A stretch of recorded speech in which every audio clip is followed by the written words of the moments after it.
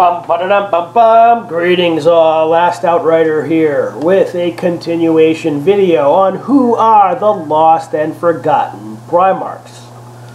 Continuation because there were some points that I didn't make or stress strongly enough in my first video, causing some confusion. I would like to end that confusion right now by telling you precisely what we know about the 2nd and the 11th Primarch. In my other video, I made it clear that I wasn't going to create any fluff. I was going to base what we know about the Primarchs purely upon what has been repeated in all of the fluff about the Primarchs. Some things about the Lost Primarchs are only said once. But there are some things about the Lost Primarchs that have been repeated over and over again, every time we hear about them. And if you limit yourself to only those things that have been repeated multiple times, we're left with only a few conclusions about what could happen to them. Let's go over what those things are now. First, we have what Games Workshop has said about the two Primarchs. Games Workshop has said that they created the two missing Primarchs as a plot device, as a purposeful mystery in the 40K universe to create something that players can argue about or add into their own campaigns, to make it so that the 40K universe is not clearly defined by Games Workshop. And because of this, GW is never going to tell us who the missing Primarchs are, unless they've changed their mind about their purpose. That's thing one. Thing two. We know that the Primarchs didn't do anything bad, meaning that everybody, all of the brother Primarchs, the Emperor, the Custodes, the Sigillet, Malcador, they all spoke highly, highly of the Primarchs. So because of that, we know they didn't turn traitor. They didn't become corrupted or anything like that, because if that had been the case, people probably would not have been saying good things about them. Another thing, we know that they didn't have bad gene seeds. We know this because Belisarius Cowell stated when he made the Primaris Marines that there was nothing wrong with the missing Primarchs' gene seeds. Whatever faults they had to do with the Primarchs themselves, not with their gene seed. So because of that, they didn't become corrupted. Those are the things we know. Now, without making any assumptions, or as few assumptions as possible, basically applying Occam's razor to the situation, you can say that there's only a few possible outcomes of what happened to the missing Primarchs. First, we look at their names: the Lost and the Forgotten. Now, the second Primarch is called the Lost, and I believe this is connected also to the fact that we know he took over his legion. We know he was one of the first 8 Primarchs to become active during the early Great Crusade. And we know that the 2nd Legion was absorbed by the Ultramarines. Okay. We also know that he explored Necron ruins on the galaxy's edge. We don't know why he was at the galaxy's edge, what he found in these Necron tombs, but I believe that that is a good plot source for saying how he became the Lost Primarch. It could be possible that he encountered some Necron technology that somehow makes him inaccessible to us, even beyond the Emperor's ability to bring him back. And that would make him lost. That's all I'm saying. We know the 11th Primarch. I don't know if he took over his legion or how long or what he did in the Great Crusade, but we do know that he caused some trouble for the word bearers, because the Gal Verbeck made a comment that they could solve a lot of trouble if they just got rid or dealt with the 11th Primarch when they went back in time. Okay? So that indicates that the 11th Primarch was some type of problem for the word bearers. But that doesn't indicate why he would have gone away.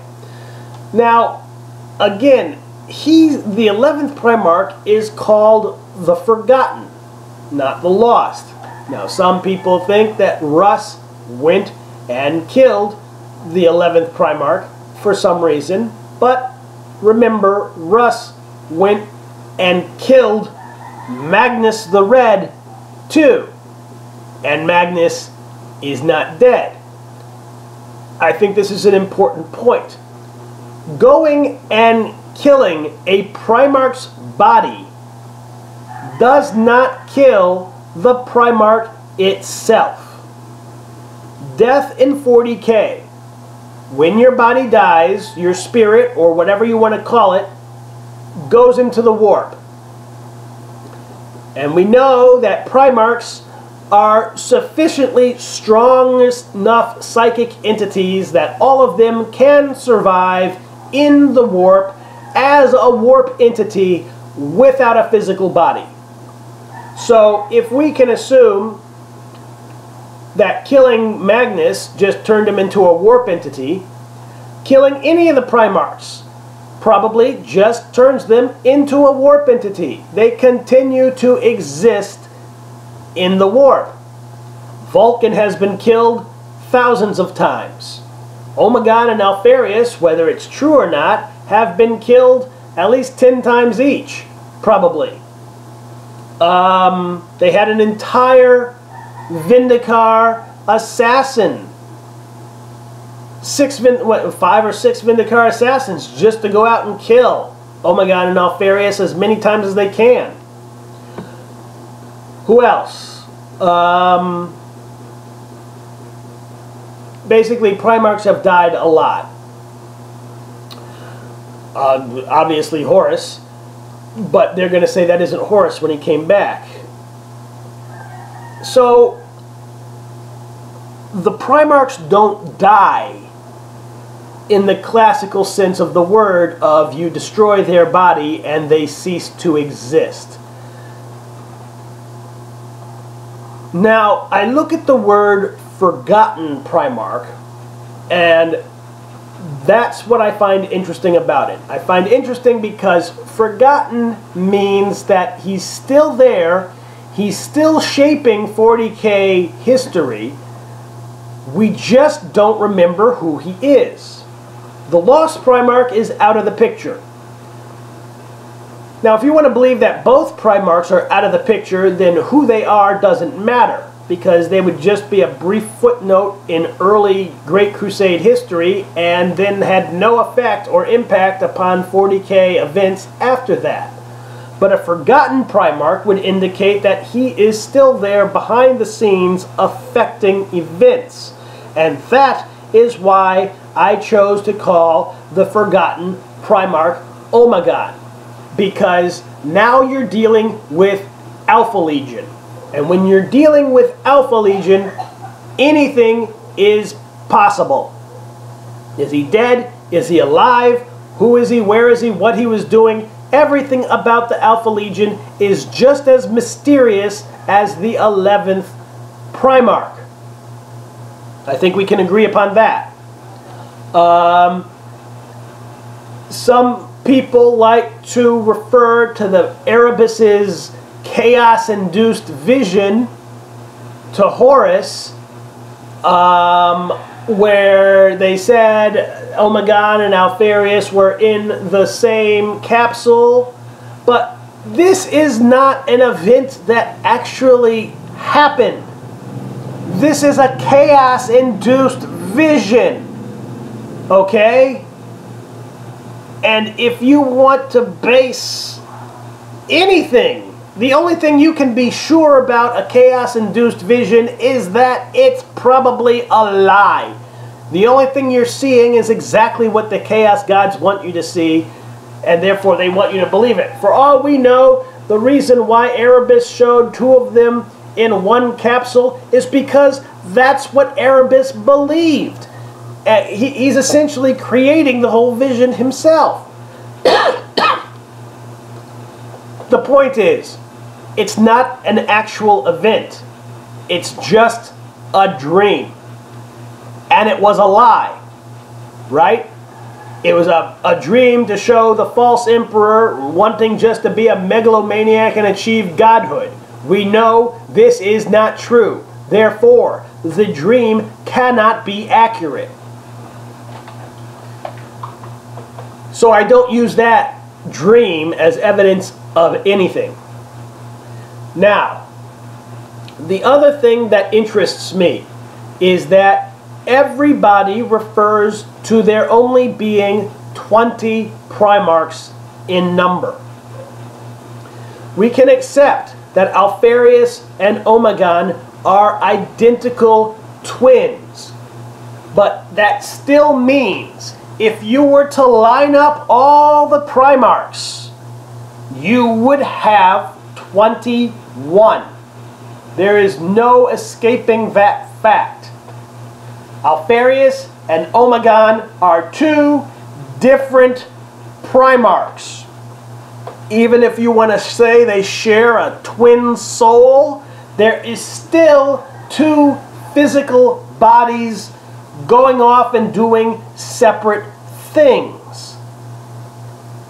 That means that there are 21 Primarchs. If you don't believe that Omegon is the 11th forgotten Primarch.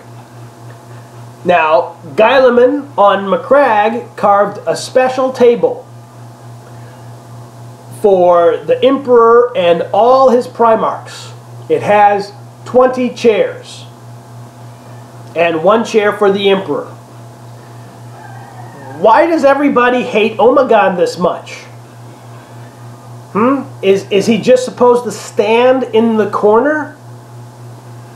Why does everybody say there's only 20 brothers? Why does nobody count Omegon as a Primarch? I ask this question only if you believe that Omegon is not the forgotten Primarch. Now, if you accept my idea that Omegon is the forgotten Primarch, that there are actually only 20 Primarchs, then this makes sense. This is all part of the Alpha Legion. They are just as mysterious, just as forgotten. We don't know where the Alpha Legion's homeworld is. We don't know anything about how they were founded. We don't know anything about them at all, pretty much, in the early Crusades. We don't know if Alpharius and Omegon even were found on the same homeworld. We have one vague reference to Segmentum Pacifica having a homeworld of a lost brother on a Forge World book map. Now, whether this lost brother is one of the missing Primarchs, or whether it's the Alpha Legion's world, we don't know. But we know there's something in Segmentum Pacifica. So, since the Alpha Legion is so mysterious, and since the 11th Primarch is simply called the Forgotten, Forgotten, not the Lost or whatever. And since we are only told that there are 20 Primarchs in total, I tend to believe, in my 40k world, that Omegon is the 11th Primarch, and that the second Primarch was lost to some type of Necron Tomb World situation. Because that requires the least amount of assumptions and just seems to make sense. We know almost nothing about Alfarius, which means we know less to nothing about Omegon. And for some reason, all of the Primarchs want to keep it that way. So I believe this fits in nicely with Alpha Legion's history and play style and the mystery that they like to create about themselves. I can clearly see that they would be, you know, Alfarius is the 20th Primarch and Omegon is the 11th Primarch, and they wrapped both of them up in mystery. We only know strictly what we need to know about Alfarius. We don't even know if Alfarius is his name. I mean, we know nothing about them.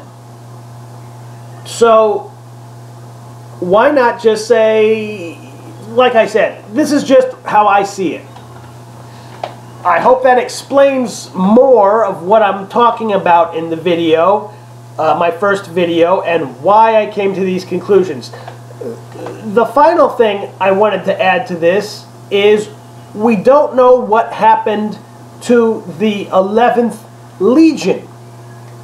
We know that the 2nd Legion was absorbed by the Ultramarines. Now, if somebody can find somewhere that it says the Ultramarines also absorbed the 11th Legion, then I'll say, thank you for pointing that out to me. Now we know what happened to, now I know what happened to the 11th Legion. But I don't remember anything that says that, which means that something had to happen to the 11th Legion. We know there's nothing wrong with their gene seeds, so they were absorbed by another Legion. Now, if Omegon and Alfarius were each given their own Legion, because there are only 20 Primarchs, and there are only 20 Legions, not 21. Okay, not one Legion shared between twin brothers. That's never been said. It's just said 20 Legions, 20 Primarchs. Omegon and Alfarius would have to count as 2 of those Primarchs. Therefore, it stands to reason that Omegon would have gotten his Legion. And if that's the case, then Alpha Legion, again, who we never know the exact size of, is a combination of the 11th and the 20th Legions. Unless somebody can show me where the 11th Legion was absorbed into. Okay, in which case I would still say that that's great. So considering all of these things, I believe that is the most likely and supportable explanation for who the lost and forgotten Primarchs are.